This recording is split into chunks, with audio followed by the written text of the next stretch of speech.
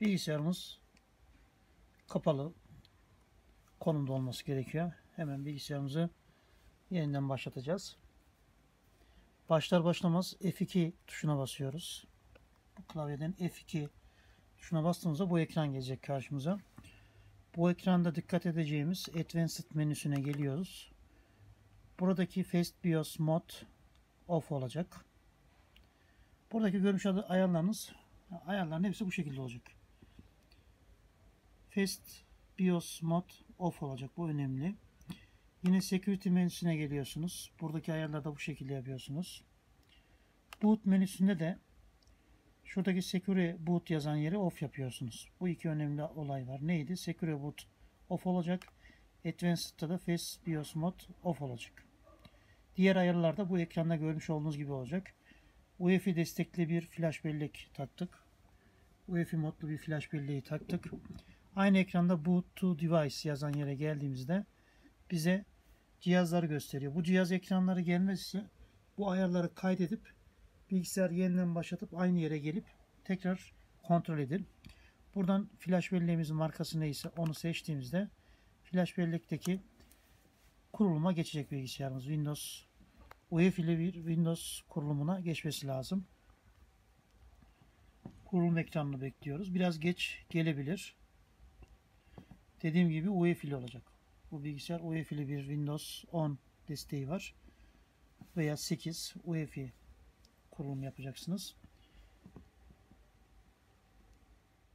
Görmüş olduğunuz gibi kurulum ekranımız geldi. Windows kurulum USB'sinden kuruluma geçebiliriz. Biz daha önce kurulum yaptığımız için şimdi kurulum yapmamıza gerek yok. Bir de buradaki görmüş olduğunuz klavye aydınlatma ışığını nasıl yapacağız?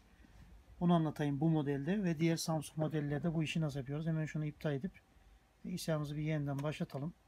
Samsung notebook bilgisayarlarda klavye aydınlatması için nelere dikkat edeceğiz? Şimdi ona gelelim. Şu anda klavye çalışmıyor gördüğüm kadarıyla.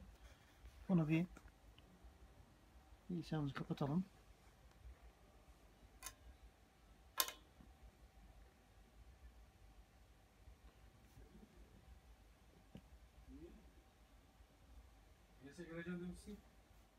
Samsung notebook bilgisayarlarda klavye ışığı aydınlatmasının açıp kapanması için iki programa ihtiyacımız var.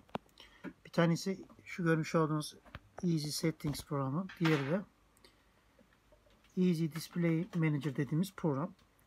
Bu ikisini kurup bilgisayarımızı yeniden başlattıktan sonra şu görmüş olduğunuz program gelecek karşımıza. Burada isterseniz Fn tuşlarıyla şöyle görmüş olduğunuz gibi klavyeyi şöyle aydınlatmasını kapatabilirsiniz. İsterseniz arttırabilirsiniz Fn tuşları yardımıyla.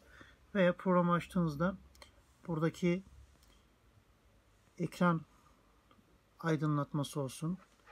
Diğer geneldeki görmüş olduğunuz klavye aydınlatmasını da program üzerinden de kolaylıkla yapabilirsiniz. Örneğin şu anda ben program üzerinden kısacağım. Şöyle kapattım. Tekrar program üzerinden açtım bu şekilde. Neydi bu? Ekran aydınlatması Samsung bilgisayarlarda Easy Display Manager ile Easy Settings'in kurulu olması gerekiyor. Ve diğer tüm driver'ların da güncel olması gerekiyor. Bu şekilde yaparaktan Asus notebook bilgisayarlardaki klavye aydınlatmasını çalıştırabilirsiniz. Bu iki programı ben videonun açıklama kısmında sizlere vereceğim.